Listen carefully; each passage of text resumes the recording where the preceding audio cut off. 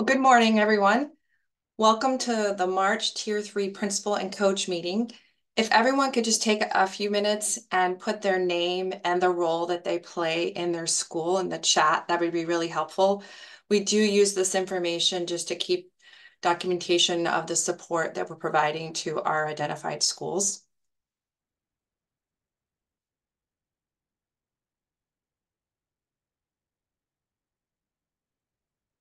So my name is Monique Sullivan and I am the Continuous School Improvement Coordinator. Although I am listed under ESCA, I work with the assessment team under the Maine's Model of School Supports, which falls under several different sections of the ESSA statute, Section 1003, and then Title I, Section 1111. So you might see me I'm kind of sitting in between teams with the work that I do. Also, I listed all of our school leadership coaches. So these are all the coaches that help support our schools that have been identified for Tier 3 or CSI supports.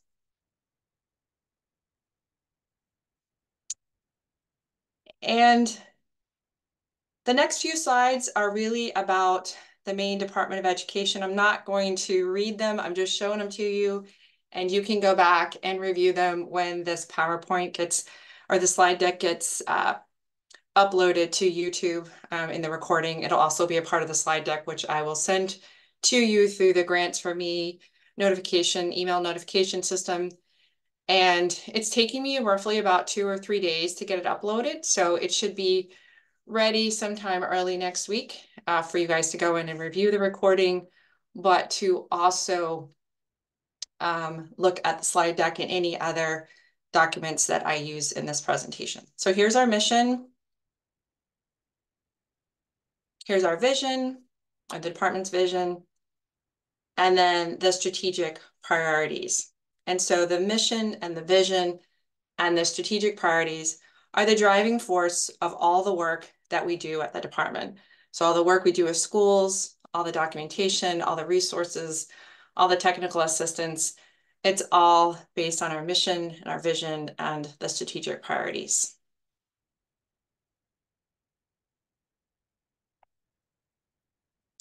So today's objectives are really to stay informed about the latest grant requirements and updates, use the year at a glance as a monitoring tool and to plan leadership team meetings, connecting the comprehensive needs assessment or / school-wide plan to the SIG application. And I also threw in the ESA consolidated application because all Tier 3 schools have the authority or supposed to have the authority to operate Title I school-wide programs.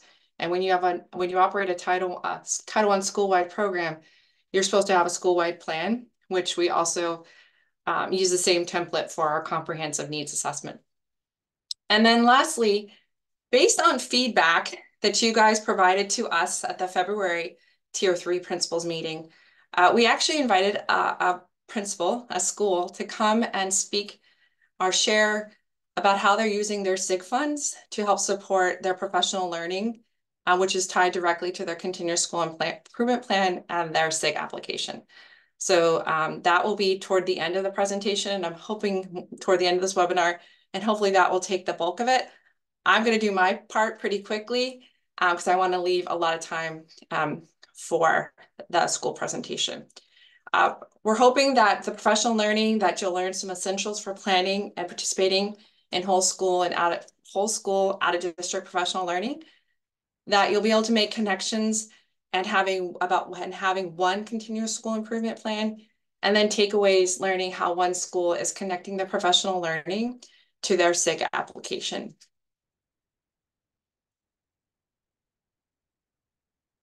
So updates, just some information. There aren't really any updates for the grant, so there won't be any grant requirement kind of informational sessions in this one.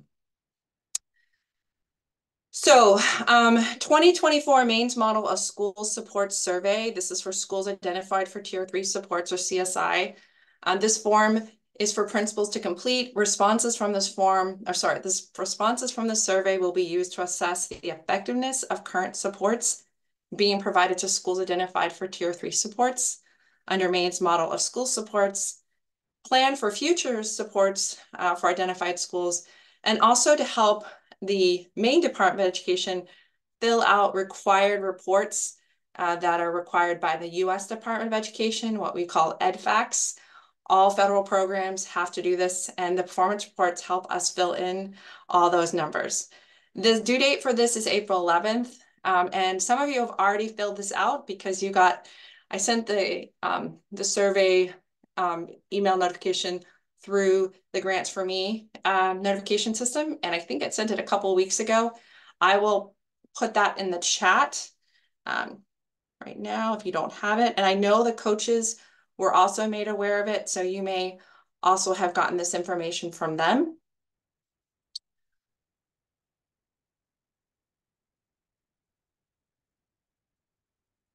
So I just put that in the chat.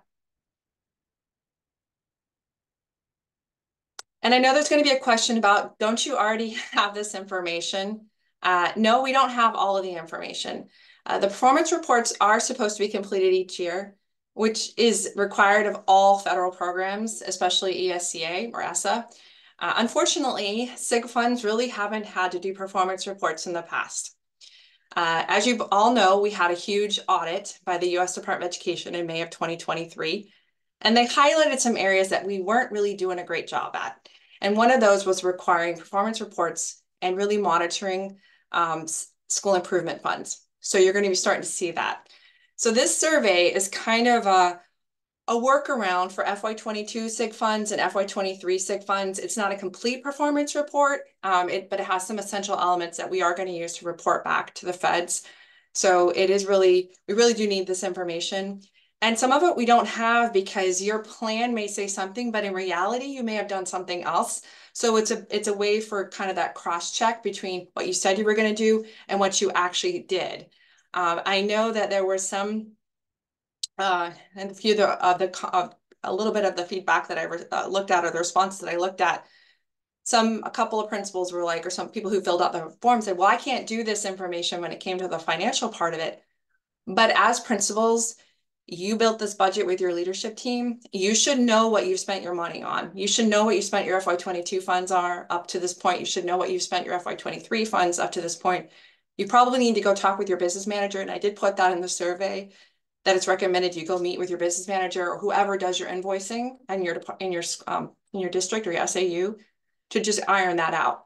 If you said you were going to spend $100,000 on something, you need to go and check, did you actually spend it on that? And get reimbursement for it, get invoiced for that as well to get that endorsement back. And so we really do need that information from you. And you have I gave you over a month to do it because I know you have a lot of things to do on your plate. So hopefully, and it's mostly multiple choice. There's only a couple of narratives, so it shouldn't take you that long to fill it out. I try to make it as quick and easy as possible. The next thing on the update is Maine's model of school support identification timeline for FY24. A lot of things are coming together. We did get approval for our amendment, but now we're just trying to get all of the identifications made, we're cross-checking, we're making sure everything is right, we're making sure that when we give you out this information, we have cross-checked it so many times that hopefully there won't be any errors or anything that doesn't look right. It is forthcoming. I don't want to give you a date yet because if we don't meet that, it just kind of, but hopefully it'll be soon. And I know soon is one of those words that everybody starts to not like very much, but we're getting closer. And when we do get closer to making those identifications, and when we make the identifications, we will be notifying you. We will also be having separate meetings and webinars for the different types of identifications. So we'll have some for the newly identified. For Tier 3, we'll have the ones, there are 52 schools that had the potential to exit Tier 3 status. So we'll be notifying you. We'll notify you if you're a school that wasn't able to exit status. We'll notify schools if they are now in Tier 1, ATSI. There won't be any Tier 2 identified because that's on a 3-year cycle. And we just identified in FY23 with 21-22 data. So there won't be a new set of Tier 2 schools or TSI schools. The next one is we have no update on the ESA Federal Programs Coordinator. So we don't have that yet. And then the next one is the FY23 and FY24 SIG funds invoicing.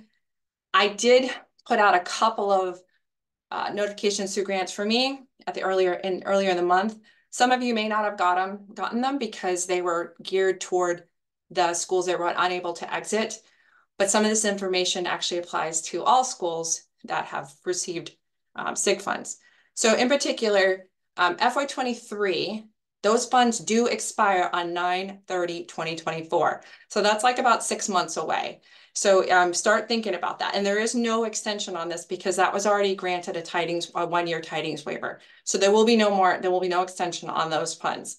But this may change if you are a school that is able to exit. So when we make the identifications for FY24, if your school exits, and there are potentially 52 of you that could exit, it's really, really, really important that you obligate those funds by 6/30/2024. You will still have until 9/30 to spend them, but you need to get them obligated. You need to have a purpose for those funds. And what that obligation will look like, we're still working on, and we'll have that ready for when we make the identifications.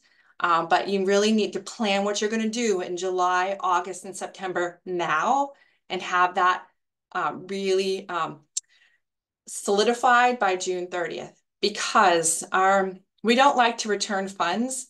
And so if you don't have a solid plan, we're probably going to take those funds and we're going to reallocate them for other programs or other schools or whatever program we have, because nobody likes to return funds. So we really, really want you to obligate those FY23 funds.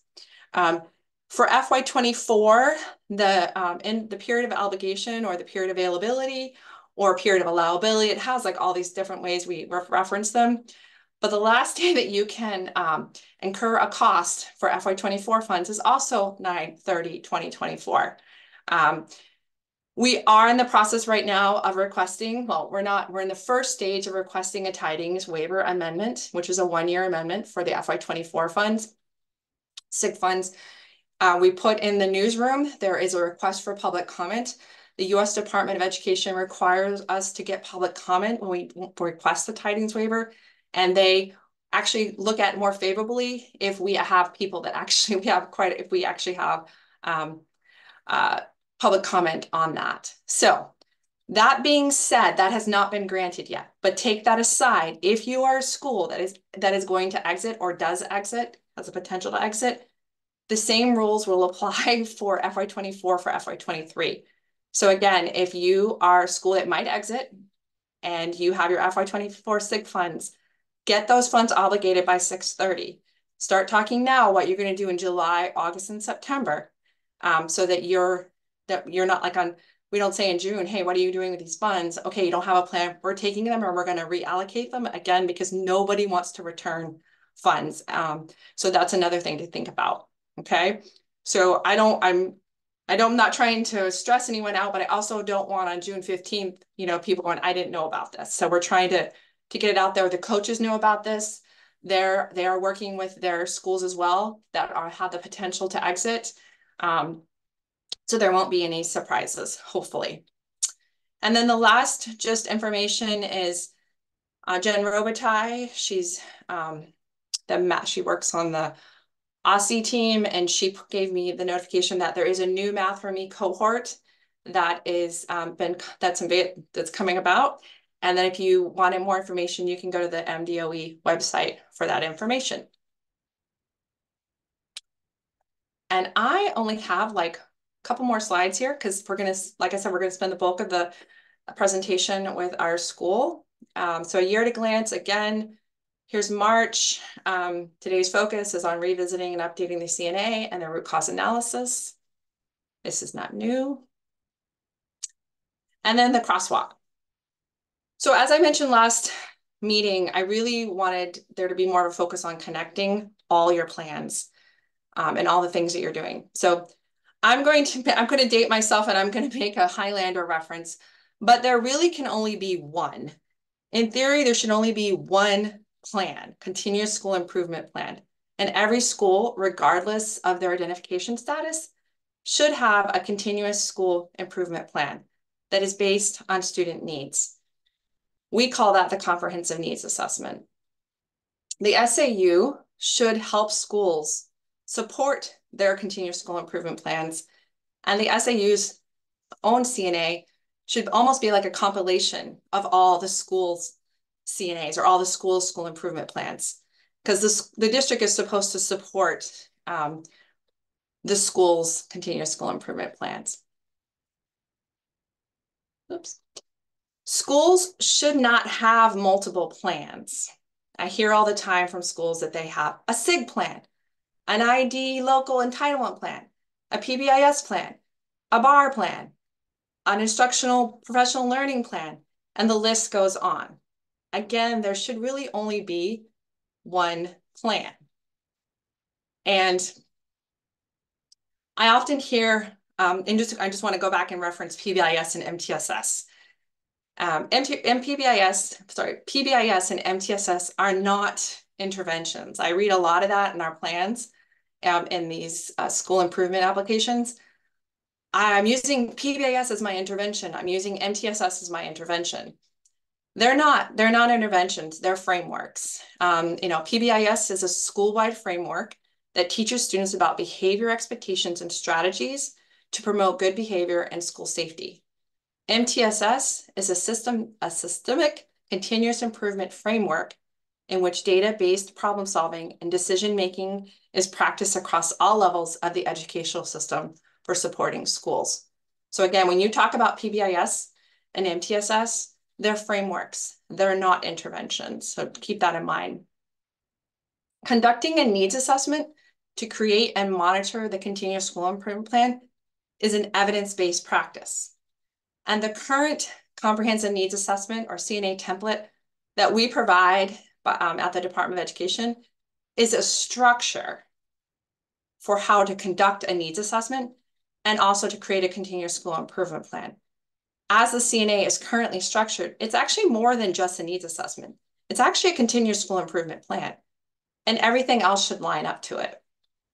And I recognize that almost all programs have their own requirements, but they should all be embedded in the continuous school improvement plan.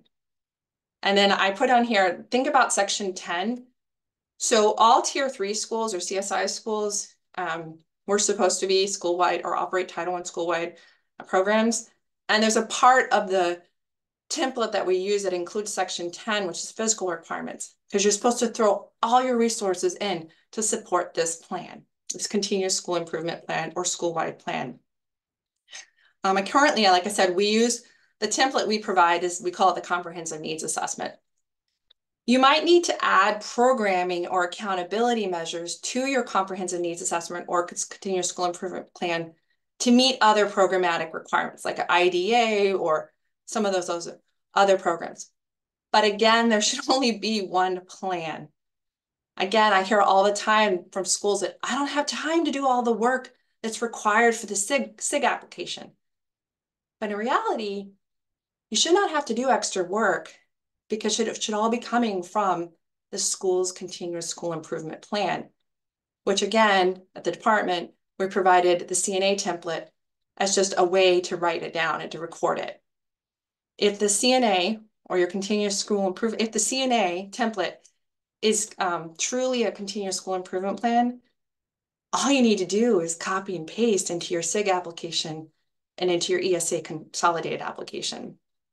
So what I did was I created a crosswalk, and that's what's on the right side of this slide deck, or this page. I took the Tier 3 SIG application. I took the Title I school-wide plan, the CNA SWP, and also the ESA consolidated application. For those of you who don't understand why this ESA consolidated application is in there, it's because the ESA consolidated application for all your Title I schools that operate a school-wide program, they have to have specific projects. They have to be a part of your ESA consolidated application. They should be the same. It should align all together. And then I also put connections on there. I'm going to stop my screen for a second so that I can just show you that real quickly, what that looks like. I will provide a copy of that screenshot to you guys. Actually, I'm going to wait. I'll show it to you at the end. That way I can keep on track here. So I am going to come back.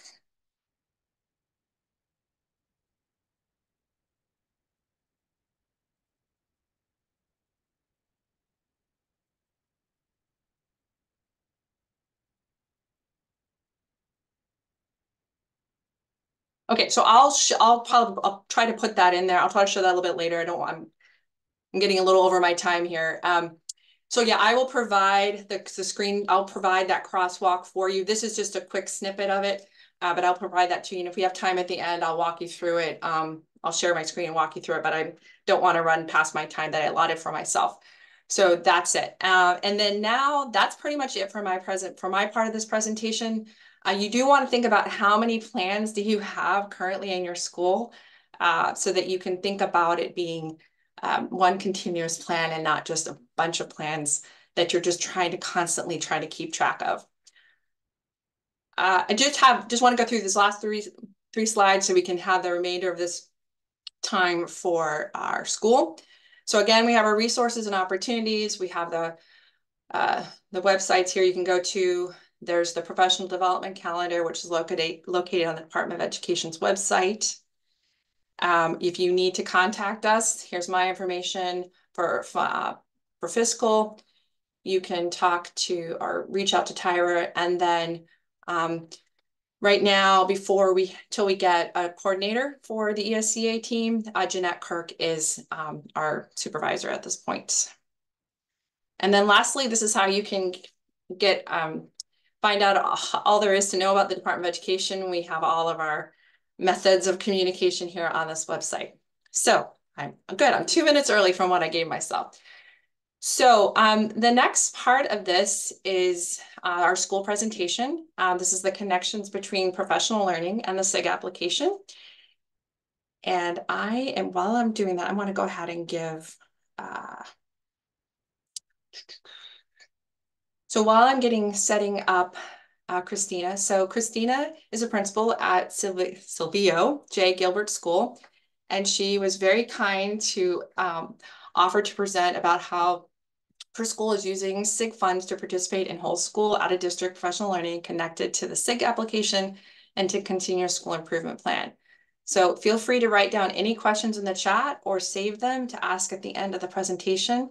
And additionally, her school coach, is also going to help with that presentation, and that is Kathy. So if you guys give me 2 seconds, I'm going to stop sharing, and then I'm going to give Christina.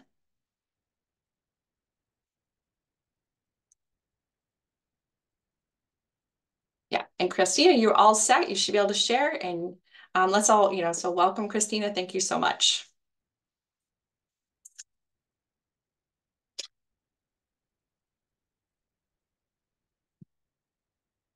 Oh, Kathy, I think you're muted. Thank you. Hi, everybody. I'm Kathy Elkins. I coach 4 schools, and I have the privilege today to kind of help Christina think about what she actually did and her leadership team did to get an out-of-state conference approval and why it was important. And I provided her with a number of questions, but being the leader that she is, she took those questions and created a very impressive slideshow. So you won't hear too much from me because Christina's got the whole show ready. So Christina, take it away. Thanks, guys. Hi, everybody. I'm over in Augusta at Gilbert School, and we went on an out-of-state conference last year, and we're going on another one over spring break. And so I just wanted to touch on how we got that approved, so that maybe some of that can help guide some of your decisions with professional development. I'm relatively new to Maine, and so I was a principal out of state, and in that state, we went on quite a few of these. And so I was fortunate to have some training in how to work with that. And so I'm hoping it can help you with deciding what to do. So Gilbert School, this is just a quick snapshot of us. We're in Augusta. We have 320 students and 57 staff members. And you're welcome to come visit anytime you want. So reasons that we chose to go on an out-of-state conference, that would be most important. As a leadership team, we got together and decided, why do we want to do that? So we really wanted that intense focus just on learning together. We thought it would enhance our professionalism going somewhere where it's just educators all together learning. That would be, and it is, it's really beneficial just as a professional to go with other professionals and discuss. It really increased our team bonding. We did lose a person in the airport and we had to go running through the airport. And so we were very well bonded by the end of that adventure. We were able to learn from some national experts, which was great, and network with teachers from all over the world. And it also, most importantly, provided some PD in the areas that we identified were our big areas of focus.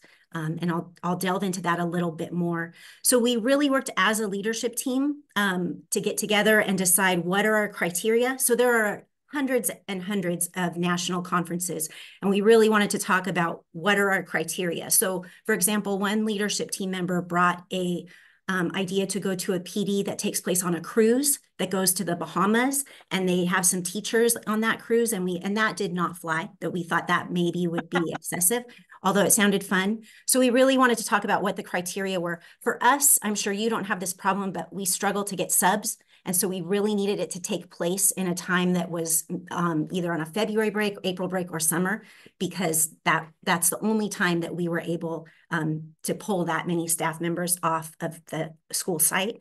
And then we had other criteria too, which I'll get into. So we lined up some PDs and we decided, okay, here as a team, everyone brought their ideas, including the cruise, and said, another person brought a really great PD that took place in Orlando, but her selling point was it's next to Disney. So that also didn't work. It didn't fit into our school plan.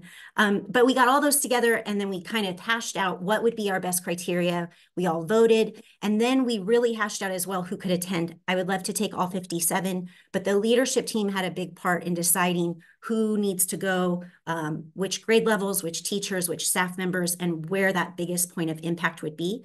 We also needed people that would come back and share that information out really effectively and spread that. And so we spent a long time on these 3 questions both years. In order to identify appropriate PD, our criteria, we had to find some that really directly related to our root causes. We needed PD with evidence-based strategies. We included everything in our action plan, and I'll share some of that verbiage as well, so hopefully that can help you. We had to explain how that can connect this PD, how does it directly connect to our plan? And then one of the most important things was sharing out how are we going to evaluate whether it was good, and then share that information and spread it throughout the rest of the staff without just saying, we're gonna come back and do an early release day, PowerPoint. It had to be more in depth than that and be able to be spread throughout the school. So those were some of our criteria as well. So this we used as our guide. It's Gloria Ladson Billings, who is been around a long time, but it's her components of effective PD. So these were the 5 pieces that we said, hey, whatever we pick has to be able to have these. And we wrote an addendum, which I'll share with you, that we attached to our application that went into detail on all of these components. There's a lot of space in that application, but not enough for all of this. So we included all of this separately because it is a lot of money that we're spending, and we really wanted to show, hey, we're being good stewards of that. And so this was the verbiage we used, and you're welcome to look at that. The specific PD that we went to, this was how we identified that it fulfilled those 5 areas of the components for effective PD. So we used verbiage that related to ours. Whatever you chose as a conference or an out of state or wherever PD, yours would be more, attuned to whatever your PD was and how that worked. But for us, this was our verbiage. Our root cause analysis, and I know everyone's is different, but our root cause analysis, once we completed that, these were our 3 areas, and I just kind of shortened up our verbiage on that and put that under. But our big pieces that we needed after doing all of our root cause analysis was on math instruction, literacy instruction, and family involvement. And we thought those were the 3 areas that we really wanted to focus on. And we wanted to find a PD that would fit all 3 of those areas. So that also drove some of our search. So when we found the PD that we went to, it provided PD in these three areas. Hold on, I have to get a tissue. I'm so sorry. Allergies are killing me. All right, so the PD fit those root causes by providing training in the following. And I included this in the addendum as well. So we put, here's our root causes, here's how it meets, you know, in order to help with those root causes. And so this was some of the verbiage that we used. This PD provided training in increasing rigor and relevance, in using effective questioning strategies. And so all of these evidence-based strategies or evidence-based practices, the PD focused on those. And so I wanted to demonstrate that we were covering those areas and it was effective. So just really quick academic outcomes, it was effective. So when you look at some of our increases, apparently except 6th grade math, which I don't know what happened there, but other than that, it was very effective. And so we did want to show once we went, hey, it did what we brought back and we really tried to implement, did work for us. It made some things. Our big focus also was on climate and culture. And so we had surveyed the prior to going, we came back, we implemented a bunch, and then we resurveyed at the same time this year. And so some of our, so the light blue is staff, the dark blue is students, and the orange is parents and families. And it just showed an increase fall 22 to fall 23. And these are people on a 1 to 5 Likert scale who picked 4 or 5. So I always, or I almost always agree with these statements. And so this was kind of our climate survey. We were working, again, one of those root cause analysis pieces was on parent involvement or parent engagement, bringing parents into school. And so this one here, parents are encouraged to be part of the school community. That one was really where we wanted to increase. And we did a little, I mean, but it was already pretty high, but we're just trying to find other ways to bring that in. So we did have some good outcomes from it. Here's some big advice that I would share with you, and I'll give you some resources too, and then I can answer questions or you can email me later, whatever. So here are some tips. If you're going to take a bunch of your staff on a conference, which I recommend highly, I mean, there's really nothing that can bring a staff together, especially after COVID. Everyone's feeling very isolated and kind of feeling like they're on an island a little bit. And by attending something like this, we were able to combine together and really bond, but also we were able to meet with other teachers and go, oh my gosh, this person's from Minnesota or Nicaragua, a teacher, and we all feel we're facing these similar challenges and you feel a little bit more connected. And we've stayed in close contact with a lot of those people. So here's my advice for you if you choose to go this route. First, I would treat it very professionally. And by that, what I mean is you're taking a staff and it may be on vacation time, but you're going and it's your job. So anything that you wouldn't do at your job, for example, if someone says, wow, the conference is in San Diego and that is a lovely place. My husband always wanted to go to San Diego. So he's going to fly and meet me. We'll get our own room. And I would say, no, we wouldn't bring our husband to our job unless you're fortunate or unfortunate enough to work with your husband on site. But we wouldn't bring our husband to our job. We wouldn't bring our child to our job. We wouldn't bring our whatever else to our job. So I highly recommend that if you are taking a staff, you take your staff, and that's what it's for. I recommend that you fly together, that you get there together, that you stay in the same hotel, that you eat together, that it's a work event. And so I think when we went, we had a pretty tight itinerary. I think the first day they had a couple hours and some people went to like a Harry Potter museum or different things, and that's fine. Other than that, we were working the entire time. And I think that's really important because it's a work event and it's federal funds. And I don't think it should be used as I got half a vacation paid for. I think it's just not appropriate. You can do you, but I find it to be much more effective if everyone there is focused on work. So that however you want to do that.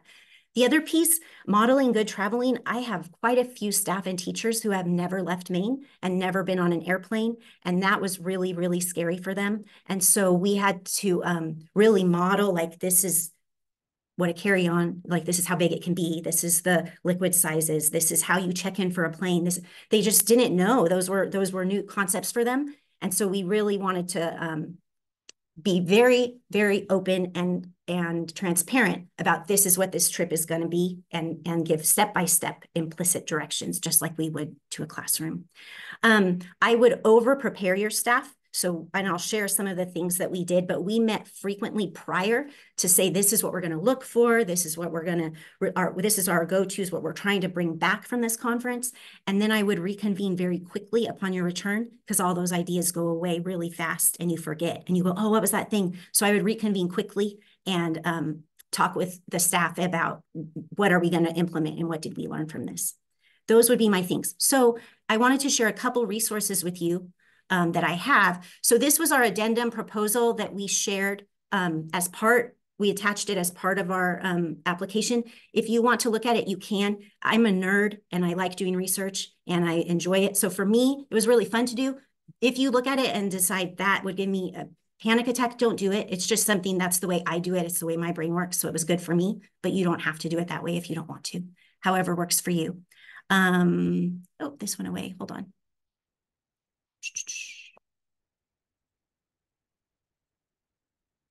Where'd my thing go? Hold on, guys. Sorry about that. Oh, nice. There's my email. Everyone can read.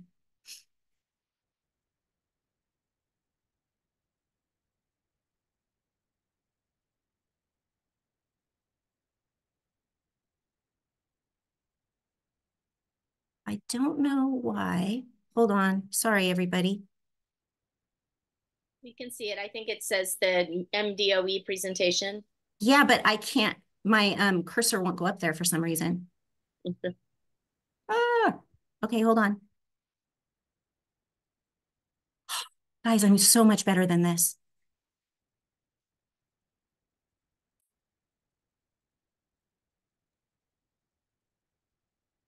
There you go. Okay, so then I also gave my staff a travel brochure because like I said, some of them had never traveled before. And so we were very specific. So here was our brochure. Here's who went. Here was our very specific itinerary with amounts of everything. Here was our flight information, our hotel information, how to travel, carry-ons. We had long talks about anyone who's been to, any kind of summer camp or, I don't know, sleepover in high school. People get tired and cranky and impatient and grumpy. And so we're all going to work on traveling and being great travelers together. It sounds silly, but I really didn't want to deal with any fighting and drama, amongst my staff. And so I recommend something like that and some pretty serious talks. People who have been in COVID and haven't traveled in years, and now all of a sudden you're putting a group of 9 or 10 or 15 staff members together in very tight quarters, all kinds of fun comes out. And so we just want to be patient and kind and drama-free throughout our adventure. The other piece that's really important is this is the link to federal reimbursement rates, which is really important as you book hotels. There are limits. You put in the zip code of the place that you're going to, because, if you're going to Duluth, it's not as expensive as going to New York City. And so hopefully, and so it gives you the rate of how much you can spend on a hotel. And then also it gives you your meals reimbursement rate. And so you can't just go crazy. There's all kinds of laws on taxes and tips and everything. And I became very familiar with that because I didn't want anyone to have to pay out of pocket for this trip, And so I wanted to be very transparent about this is how much you have and how to get reimbursed. So those were the resources that I shared with you. I went quick. I know I talked fast, but I'm happy to answer any questions you might have, or you can always email me and I'm happy to help out. But I can tell you that attending as a group, and we're doing it again in April, attending that, there's no substitute for how much it brought our staff together and the effect that it's had on our school. The other thing we've done in order to spread it, because I have people who will not fly, they're scared to death, or they have family situations where they just can't get away, and we didn't want them to miss out. So we did share, through a staff meeting, and everyone shared out their experiences. But then also what we've implemented is teachers who are using those strategies that we learned. We're doing, they send out a message, hey, on this day, and then we sub out for whoever wants to go in and watch for 15 or 20 minutes, 30 minutes, and then reconvene and discuss that after. And so they're able to watch in real time their colleagues implement those strategies, and then discuss, hey, how would I implement those as well? And so we're really working to make it school-wide. We didn't want it to be these people went, and so this little cluster of people are doing these great things, and the rest of the school is continuing on the same trajectory. We wanted it to spread, and so we've worked really hard to get that school-wide for everybody. I think that's all I have, Kathy, unless I missed a bunch of stuff. No, you didn't miss anything. One question I still have is, you're going back. How did you determine the reasons for the value of going back again? I'm curious that you can share. So we went through that same process where we put out a ton of different ideas. There's so many professional developments, and some of them are just amazing. And so we really did present a bunch of ideas, and everyone shared why they thought that would be the best one. At the end of the day, it was determined that people who couldn't attend, who still wanted to attend, really wanted to go. And where we went to the Ron Clark Academy, which is in Atlanta, and it's a working school, and you go sit in classrooms and watch these master teachers and then debrief with them. But there's so many things at that school, it's very overwhelming. So some of the people who had already attended said, I'd really like to go again, because the first time I went, all I noticed was like there's fire-breathing dragons and all these great things. I really would like to go again and just focus on the components of teaching. So we've been fortunate. So we determined that would be the best thing for us to go again, with a couple people who already went, and then the people who still wanted to go and couldn't attend prior. We've also reached out to those teachers since they've been there before, and they've been emailing and like DMing on Instagram a lot. And so those teachers, actually, I think the Ron Clark teachers are like going to dinner with us one night. And so we were able to build some connections that hopefully we can get some really good information and ideas from them on implementation and what we can bring back.